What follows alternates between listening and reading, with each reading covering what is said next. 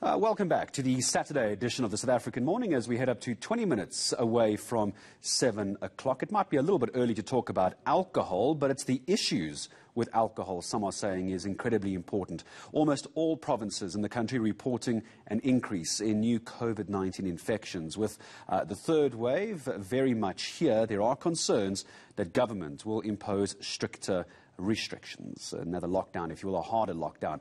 These could include another ban on alcohol sales. The industry saying, however, that trade prohibition only led to an increase in illicit alcohol sales. Is that where we're heading back to?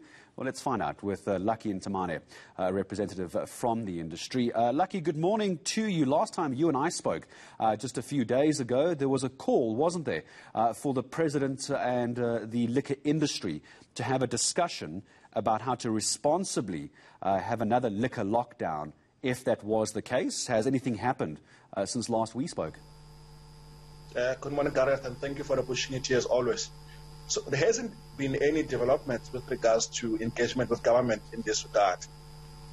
So we continue to be sidelined in terms of being party to these discussions that will really make a difference in the lives of our people, the liquor traders, the alcohol industry at large. We remain hopeful, though, that at some point government will want to level with us, they want to have conversation with us so that we can find a common ground that will address not just the issue of lives but livelihoods. I think it is unfair that in this debate of lives and livelihoods, livelihoods always loses. I think we are failing to grasp the notion that, livelihoods actually save lives. For us to really focus on only the issue of lives, it's really unfair and it's really condemning the 1 million people that are dependent on the alcohol industry for their survival. What this will mean, Gareth, is that people are going to inherit poverty as a result of government's decisions, to further impose restrictions or ban on alcohol, which we feel is unfair. Lucky, having spoken to a couple of health experts during the week, and I'm sure you may have seen some of those interviews, the concern is the filling up of hospital beds because people drink irresponsibly. Now, obviously, that's not the fault of alcohol companies. That's not the fault of the National Liquor Traders Forum or Council, but it is a reality. What's your response when we have health experts saying we need to keep hospital beds open for COVID-19 and not fill them up with alcohol-related injuries and car accidents, etc.? I actually saw an interview yesterday morning with Prof. Glenda Gray. And my concern about the narrative being taken by the health professionals is that we are not talking about how many extra beds have been included or have been put into the health system since the COVID-19 pandemic started. We have had to dismantle the Nasrec field hospital. The Cape Town International Convention Center had a field hospital that had to be dismantled. The conversation should be around what government is doing to ensure that we've got a capacity to deal with the extra beds that are required to deal with COVID-19 pandemic. This has nothing, absolutely nothing to do with alcohol. We are starting to feel that, government is using the excuse of alcohol to justify their incompetence dealing effectively with this pandemic. Really, it's unfair that, when there's a problem, alcohol is always pointed out as the naughty child. Gareth, if we're not careful, in no time, we are going to be blamed for lead shading. I think it's about time that government takes full responsibility of the mess that they put the country in to ensure that we're not better prepared, to deal with the pandemic as far as the health sector is concerned. But I feel that, the alcohol being pointed at is really becoming unfair. It's really becoming a song that is boring to the public to listen to. Really, government needs to find ways and means in which they can deal decisively with COVID-19 pandemic. Unless they tell us otherwise that maybe banning alcohol or restricting alcohol is a strategy that they have in the arsenal fighting the pandemic. And when it comes to the behavior of human beings, especially in South Africa, I do think South Africa has a drinking problem, considering the illicit trade of alcohol, Lucky, which I'll ask you about in a moment. But what has been widely circulated, and I'm sure you would have seen this, is the social media videos of people out at parties not wearing masks, and that's their fault for not sticking to the protocols. But what you always do tend to see, at least in 90% of these videos and photos, is someone, if not everyone, is holding a drink in their hand. So it's almost the optics of the problem, not necessarily the alcohol, but alcohol is immediately being linked to people not adhering to the safety protocols. And it's interesting, Gareth, that we never see pictures of people that are doing good, that are observing all the protocol. The rotten apples always get that mileage, always get noticed better than those that are doing good. We believe that we have people that are not observing the regulations, not just the consumers or patrons, but as well as liquor traders, and we are condemning such behavior. Hence, we partner with law enforcement officials to make sure that we report this type of people. They really have no place in the alcohol industry to play.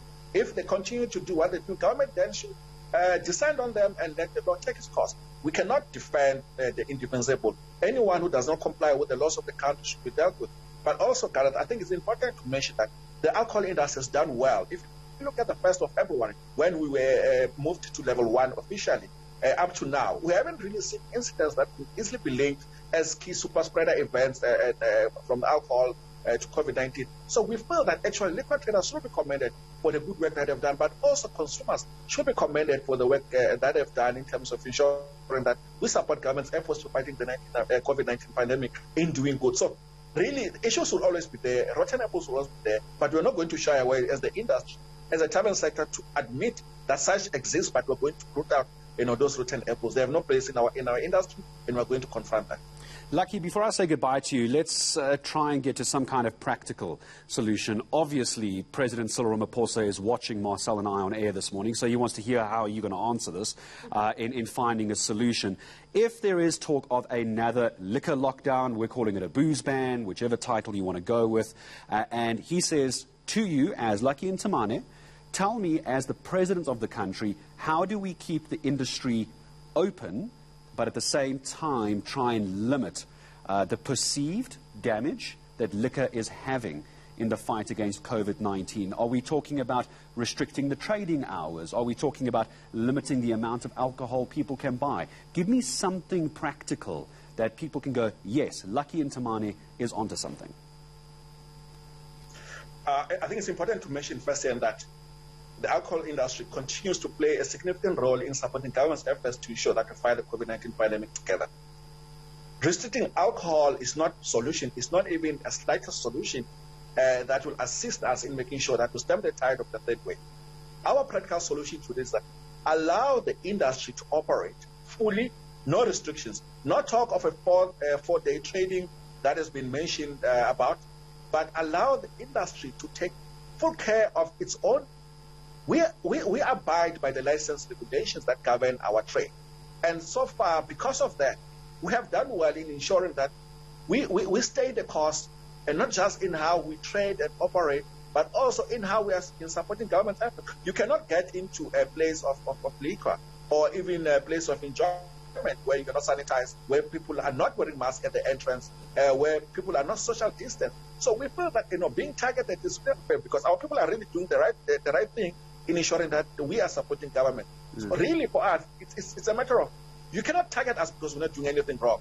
The issue that government needs to look at is the issue of maybe limiting gatherings, or maybe the issue of curfew. We feel that those two are actually the key combination that ensure that we're able to stem the tide.